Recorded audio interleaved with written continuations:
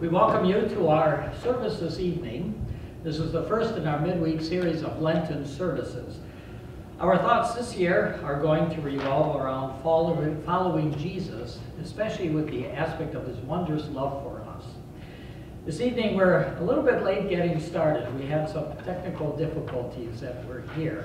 So we may adjust the service a little bit. For you who are online, please follow along. And you who are here with us today, we just have a few that are with us because of the snow situation and the weather that we've been having.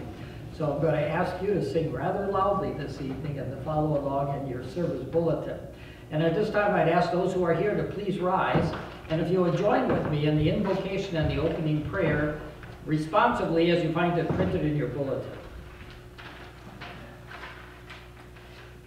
In the name of the Father, the Son, and the Holy Ghost. Amen.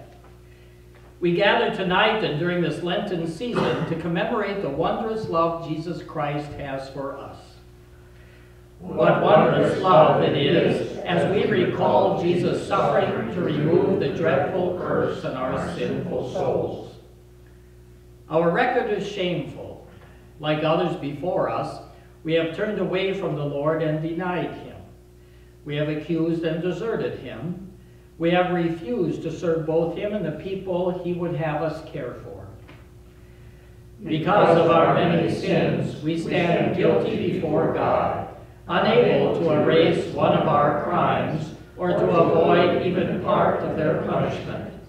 By our disobedience, we have earned for ourselves a lifetime of trials and an eternity of torment. But the wondrous love of Jesus comes to our rescue. The sinless Son of God offered himself as our substitute before God's judgment. He humbled himself for us, taking all our sins and their punishment on his holy self.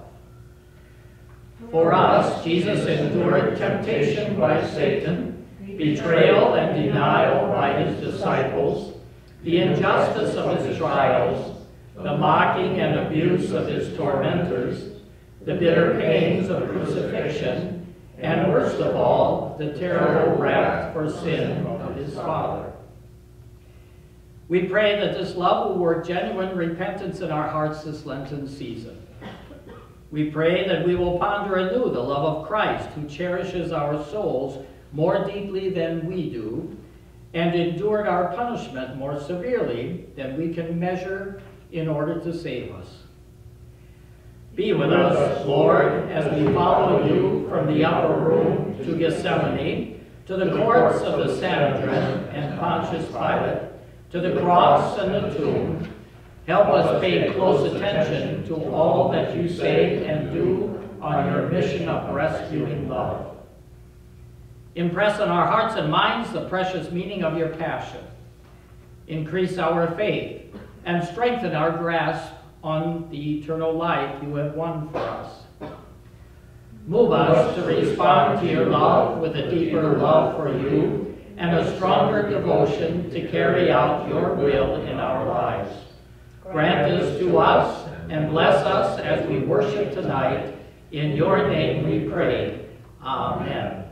And the congregation may be seated as we continue with the singing of our opening hymn, Jesus I Will Ponder Now, hymn number 98 in Christian Worship, a Lutheran hymnal. We'll sing stanzas 1 through 4.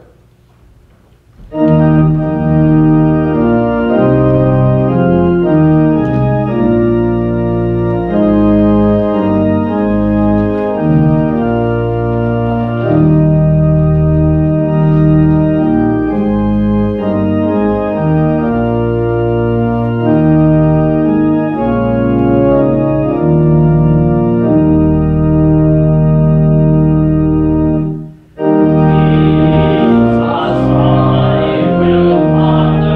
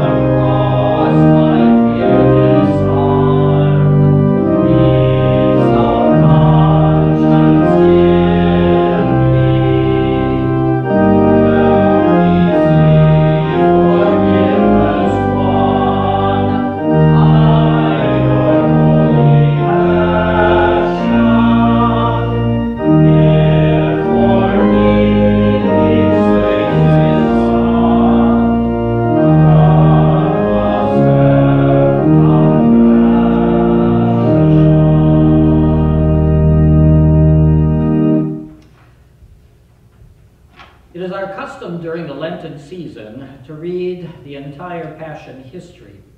So we will be doing that over the next several weeks.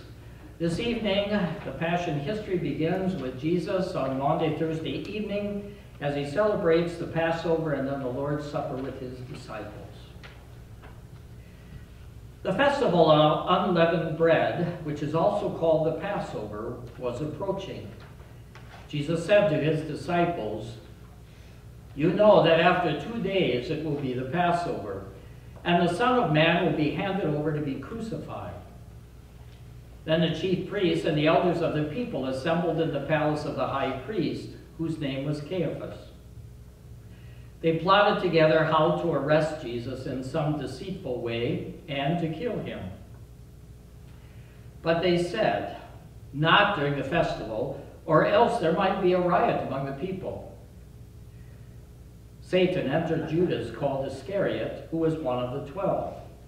He went away and spoke with the chief priests and officers of the temple guard about how he could betray Jesus to them.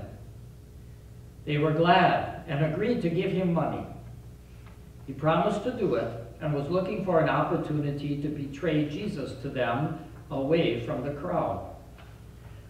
On the first day of the festival of unleavened bread, when the Passover lamb is sacrificed, his disciples asked him, "Where do you want us to go and prepare for you to eat the Passover?"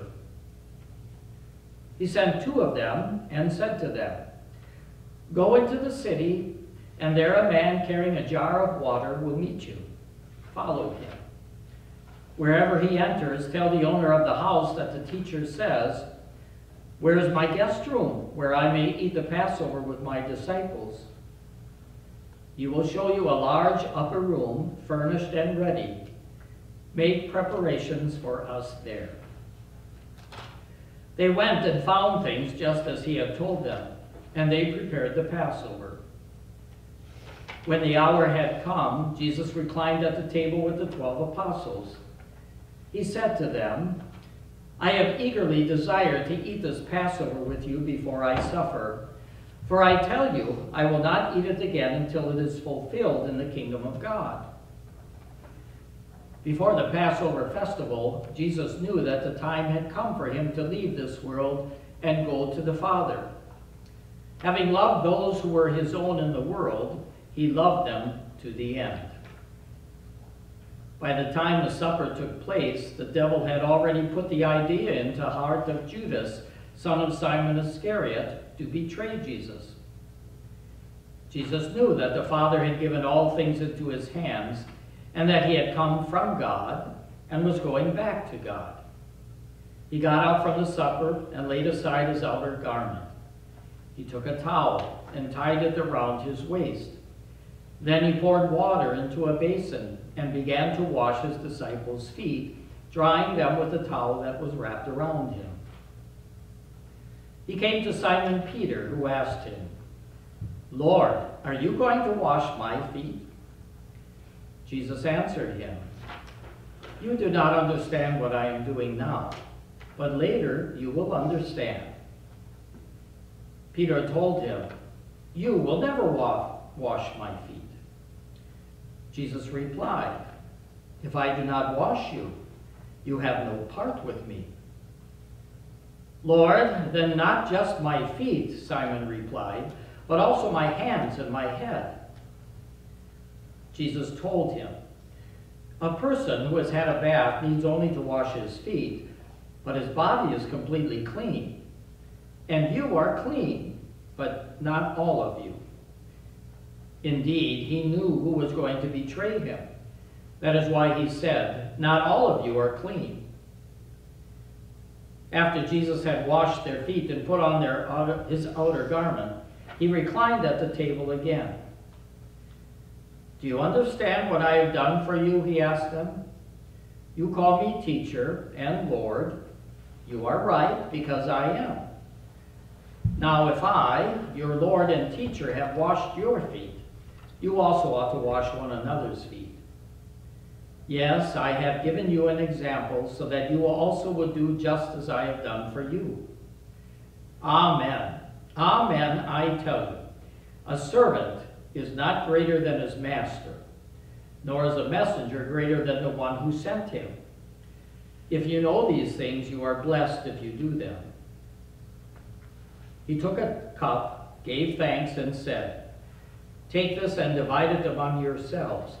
For I tell you, from now on I will not drink of the fruit of the vine until the kingdom of God comes." While they were reclining and eating, Jesus said, "I tell you the truth, one of you will betray me, one who is eating with me." They were very sad and began to say to him one after another, "Surely not I, Lord." He said to them, "It is one of the 12, one who is dipping bread with me in the dish. Indeed, the Son of Man is going to go just as it has been written about him. But woe to that man by whom the Son of Man is betrayed. It would have been better for that man if he had not been born." After saying this, Jesus was troubled in his spirit and testified, "Amen, I tell you, one of you will betray me." The disciples were looking at each other, uncertain which of them he meant. One of his disciples, the one Jesus loved, was reclining at Jesus' side. Simon Peter motioned to him to find out which one Jesus was talking about. So leaning back against Jesus' side, he asked, "Lord, who is it?"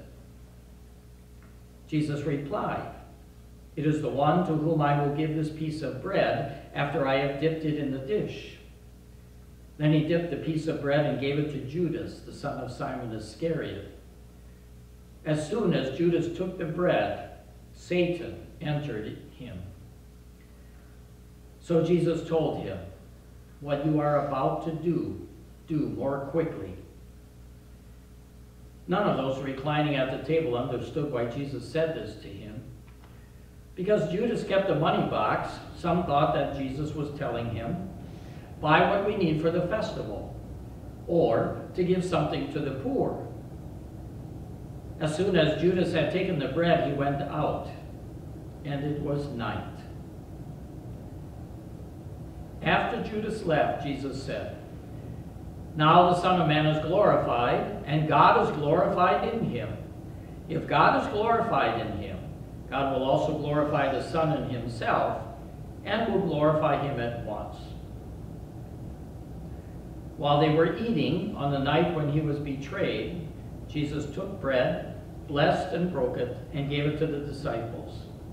He said, "Take, eat. This is my body, which is given for you. Do this in remembrance of me." Then he took the cup, gave thanks, and gave it to them, saying, "Drink from it, all of you, for this is my blood of the New Testament, which is poured out for many for the forgiveness of sins. Do this as often as you drink it in remembrance of me." Dear children, I am going to be with you only a little longer. You will look for me, and just as I told the Jews, so I tell you now, where I am going, you cannot come. A new commandment I give you, love one another just as I have loved you. So also you are to love one another. By this everyone will know that you are my disciples, if you have love for one another. Simon Peter said to him, "Lord, where are you going?" Jesus answered, "Where I am going, you cannot follow now, but you will follow later." Peter asked, "Lord, why can't I follow you now? I will lay down my life for you." Jesus replied, "Will you really lay down your life for me? Simon, Simon, pay attention. Satan has asked to have you all, so that he may sift you like wheat. But I prayed for you, Simon, that your faith may not fail. And when you have returned to me, strengthen your brothers." Peter answered him, "Even if all fall away because of you, I will never fall away." Jesus said to him, "Amen, I tell you, tonight, before the rooster crows, you will deny me 3 times. Peter said to him, "Even if I have to die with you, I will never deny you." And all the disciples said the same. And this evening, that is where we end with the reading of the Passion history.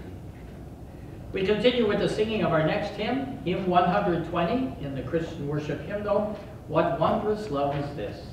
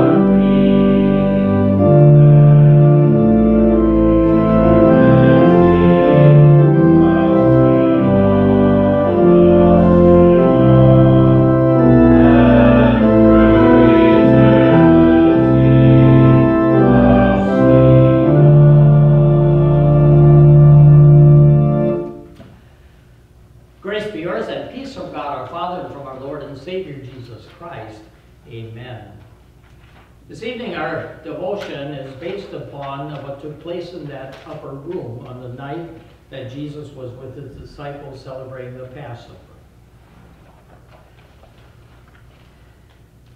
How easy would it be for you to show someone who is going to hurt you, to show them love? Suppose that you've been taken hostage by two men.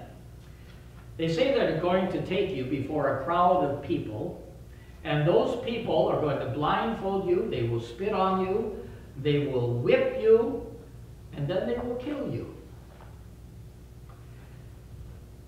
On the way to that meeting, You're in an accident.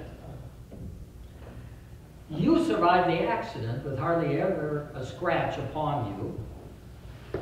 But the two who said that they were going to hurt you and take you before this crowd are badly injured. They're barely alive. What would you do? Would you escape from there as fast as you can, leaving the men to suffer similar in a way that they had intended to hurt you? It would take an amazing amount of love to show mercy to them and to take care for them, don't you think?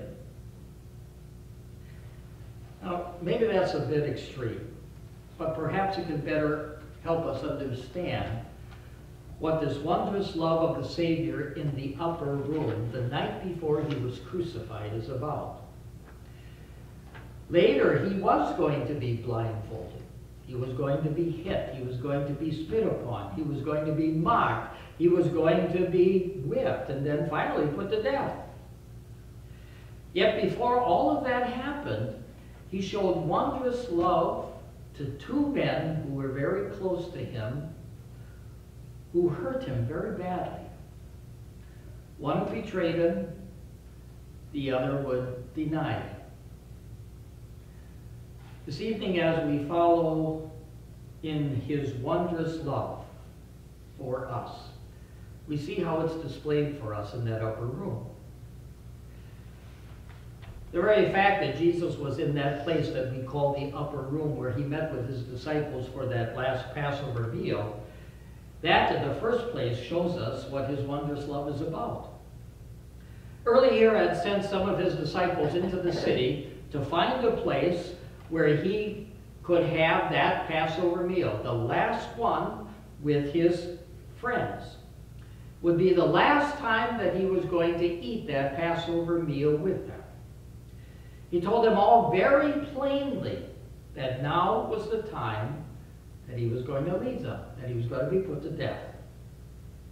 He knew that the next day he was going to shed his blood on the cross for everyone's sins.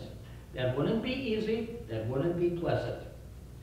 He also knew that in order to get that started, one of these 12 disciples had to betray him. He knew it was Judas. I wonder what Jesus was thinking when he was eating this last meal with that disciple close by. What would you have thought if you were eating a meal with someone who was going to betray you and you knew everything about it? What might you have said? Maybe we would say something like, Judas, I know what you are planning to do, and I'm not going to let you do that. And if you had the power that Jesus had, maybe you would seek to destroy him in just saying a few words. Jesus could do that. But instead, he warned him in a very special way. He said, the Son of Man will go just as it is written about him. And woe to that man who betrays the Son of Man. It would be better for him if he had not been born. You could say that was a warning, but really it was a beckoning. It was a beckoning for this disciple to return to Jesus in repentance before it was too late. Think of what wondrous love that is that's displayed in this upper room as Jesus predicted the disciple and his action of betraying him. In one sense, it ought to bring us to our knees in humble awe of the Savior who loves all of his disciples so much that he gives warnings to them when he sees them going their way apart from him. You know, it's easy to go another way. It's actually easier to go another way than it is to follow him. And in the weakness of our flesh, it's easy to give up God for the enticements of the world that are around us. And then, like Judas, we betray him. Yet Jesus continues to hold out to us this wondrous love. It's purpose is to stop us in our tracks in this case. That's what he's doing in the upper room, where he predicted Judas' betrayal. In effect, he was saying, Judas, don't do it. Don't do it. For I came to live and to take care of your sins too.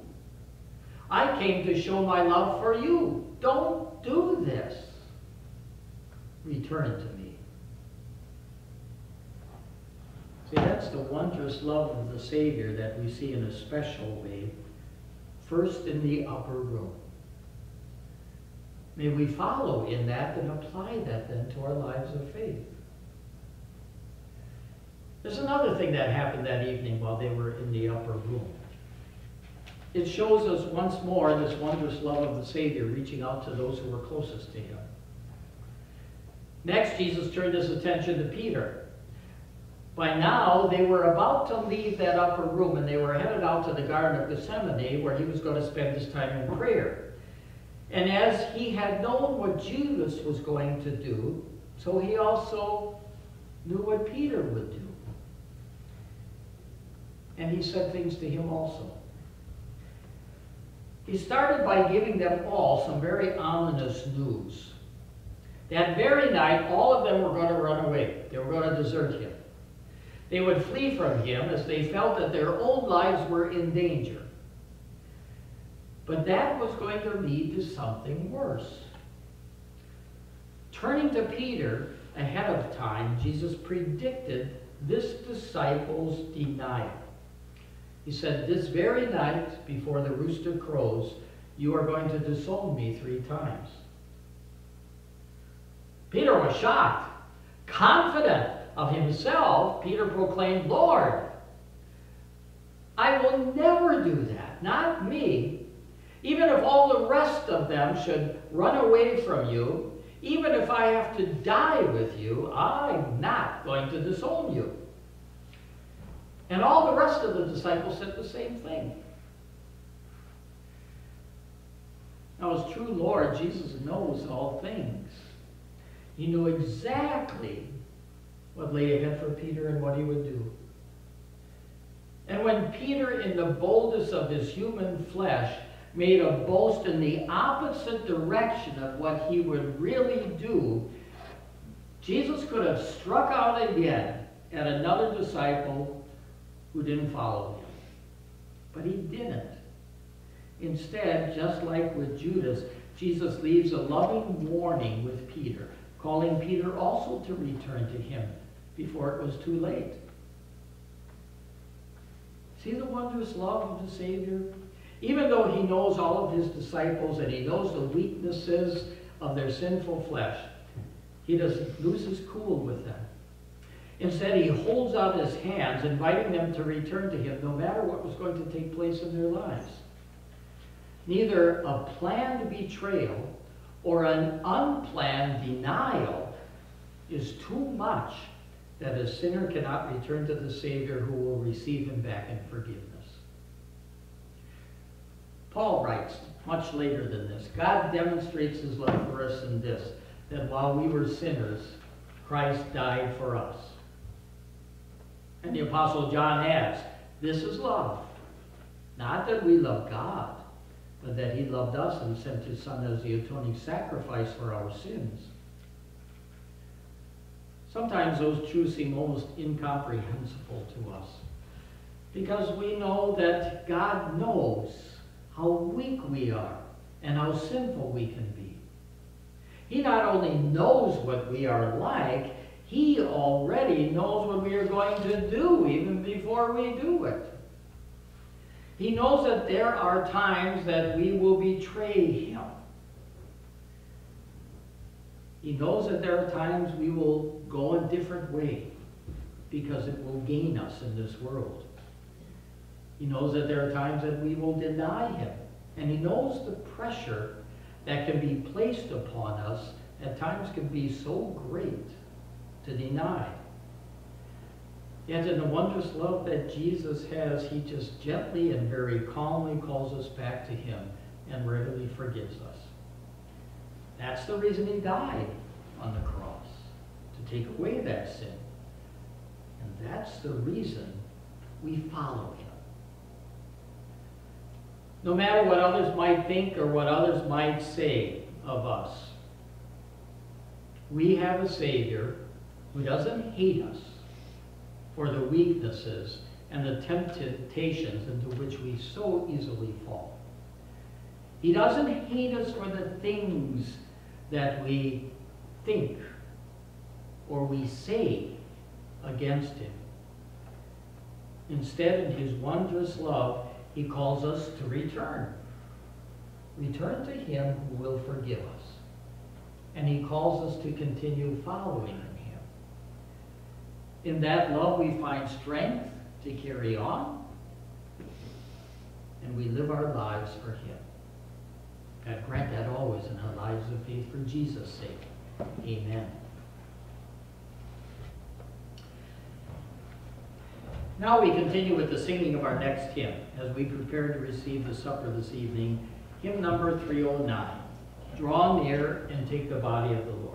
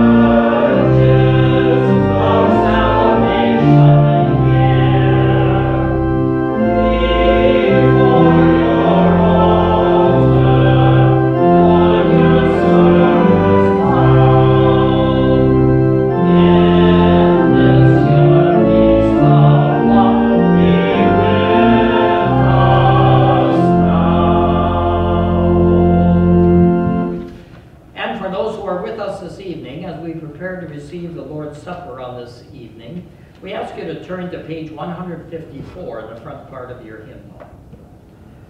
Page 154.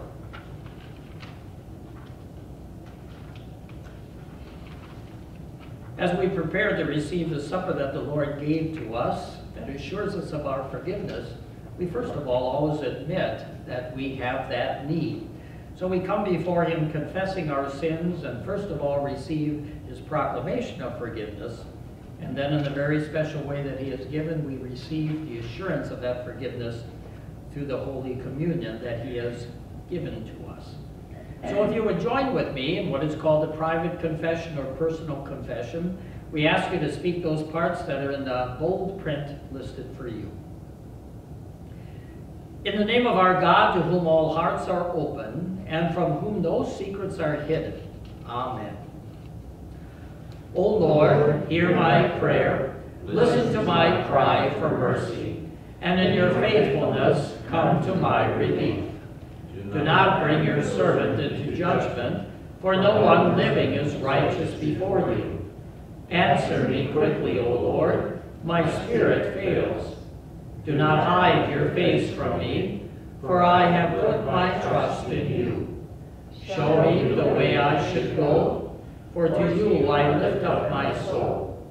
Teach me to do your will, for you are my God. And we continue. Almighty God and merciful Father, I, a troubled and repentant sinner, confess that I have sinned against you in my thoughts, my words, and my actions. I have not loved you with all my heart.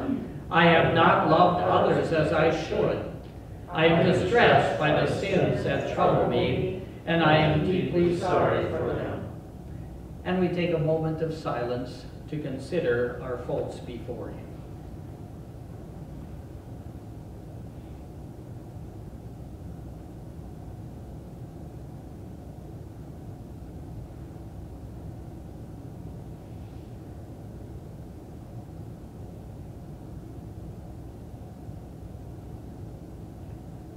Jesus says to his people, if you forgive the sins of any, they are forgiven. His death paid for the guilt of your sins and the sins of the whole world. Do you believe this? If so, then answer, yes, I believe. And because of the promise of our Savior Jesus, I forgive you all your sins. Be assured that you are a dear child of God and an heir of eternal life. O Lord my God, I called to you for help, and you answered me. I thank you for the love you have shown me in Jesus Christ, my Savior. Through him you have rescued me from the guilt of my sin and given me the peace of forgiveness. Help me fight against temptation, correct whatever wrongs I can, and serve you and those around me with love and good works. In Jesus' name I pray. Amen. And we go in peace. The Lord is with us. We join together in the prayer the Savior taught us. Our Father, who art in heaven, hallowed be thy name. Thy kingdom come, thy will be done on earth as it is in heaven. Give us this day our daily bread, and forgive us our trespasses, as we forgive those who trespass against us.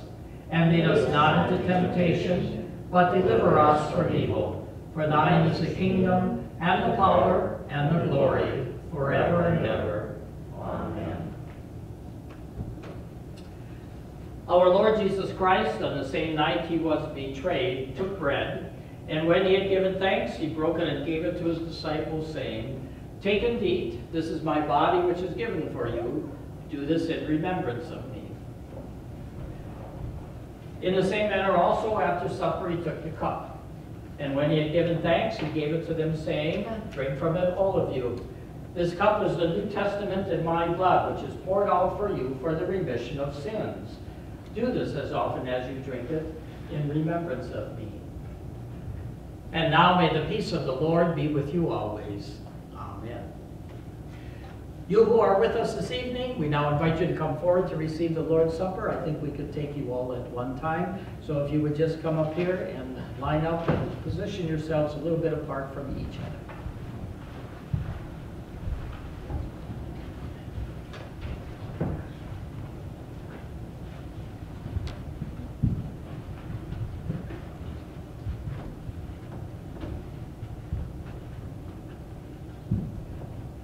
Take and eat. This is the true body of our Lord and Savior Jesus Christ, given into death for your sins.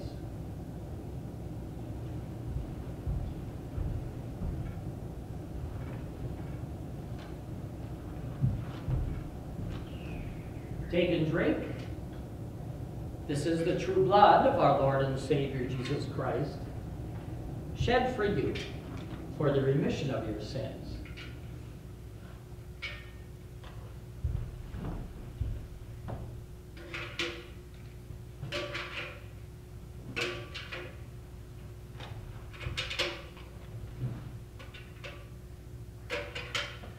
And now may this his true body and blood, given and shed for the forgiveness of all sins, strengthen you and confirm you in that true faith to life everlasting. Depart in peace. Amen.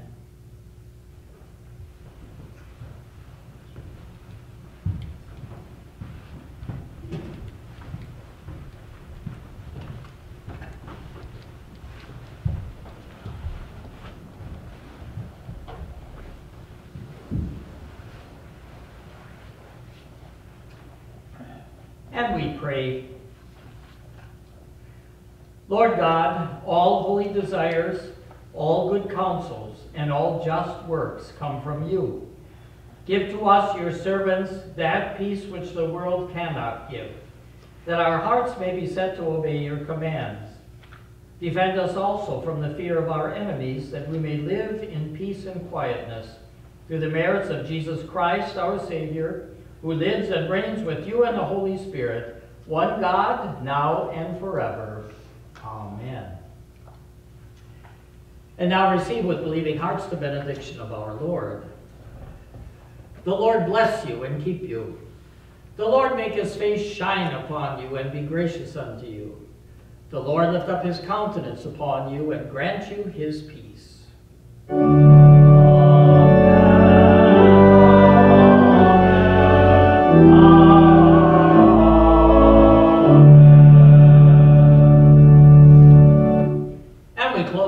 This evening with the singing of our final hymn, hymn 588, stanzas 1, 6, 7, and 8. Hymn 588, Abide With Me. Please note the stanzas we sing.